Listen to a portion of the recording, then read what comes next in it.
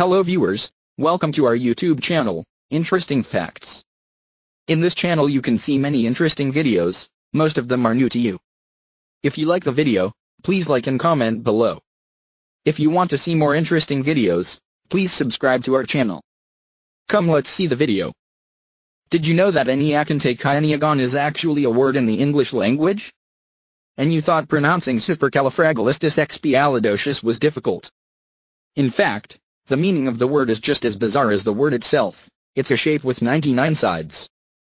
Compared to other languages, English may seem simple, but that is probably because most people don't realize it is full of crazy inventions, misinterpretations, mistakes, strange words, and needless words.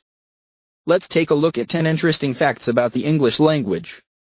Number 1. I am is the shortest complete sentence in the English language. Number 2. A pangram sentence is one that contains every letter in the language. For example, the sentence "the quick brown fox jumps over the lazy dog" is a pangram. Number 3.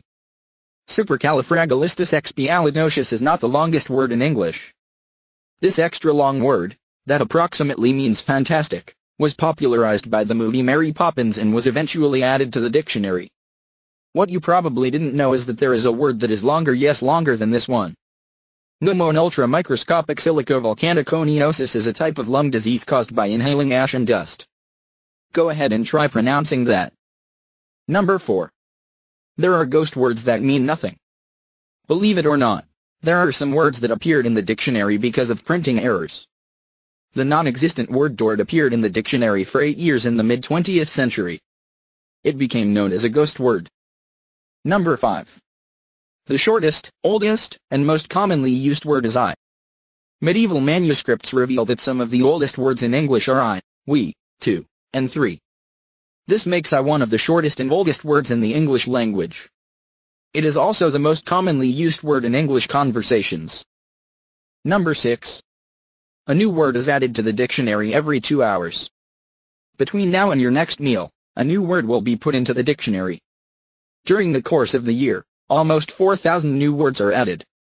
So, the next time you try to catch the attention of the dissertation committee, try adding some new words to your project. Number 7. There's a name for words that we repeat often. Words we always use even though they add no meaning or value to a sentence are called crutch words. For example, in the sentence "then I was like, OMG, then like, he went there, and like," it is pretty obvious that "like" is the crutch word.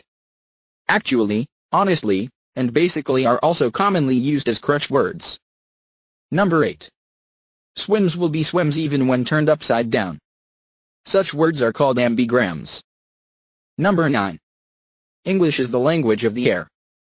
This means that all pilots have to identify themselves and speak in English while flying, regardless of their origin. Number 10.